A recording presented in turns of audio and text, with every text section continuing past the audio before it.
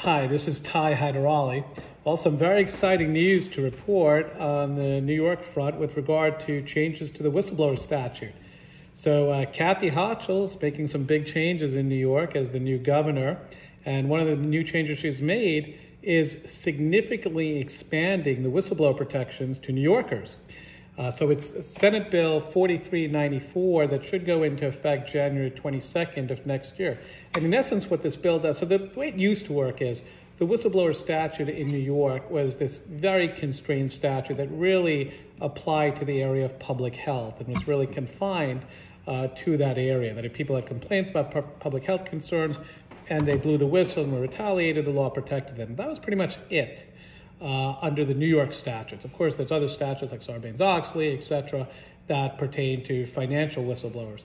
But now New York has kind of joined the fray with other states that gives more robust protections to whistleblowers. And what are some of those protections? Well, number one, now any person who basically reasonably believes that there's a violation of some law or regulation or something that poses a significant harm to public health or safety and blows the whistle about that, you're protected.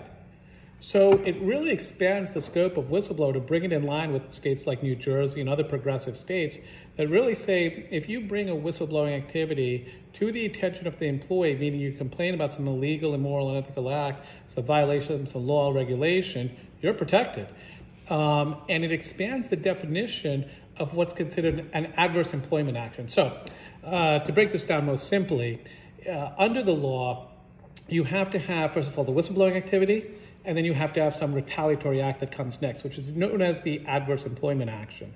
And before the adverse employment action was really a termination.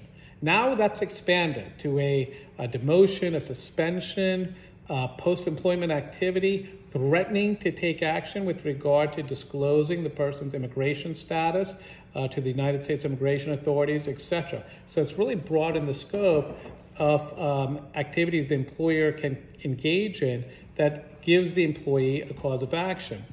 Some other great changes to the law.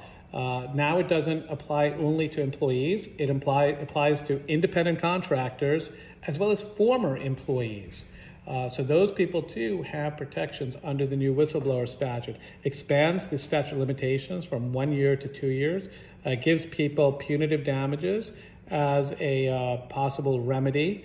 And then there's some other changes as well. Overall, a significant change to the whistleblower statute in New York to give robust protections to employees. This is Ty Hyderali. We concentrate in the area of employment law in New York and New Jersey. Be safe and be well.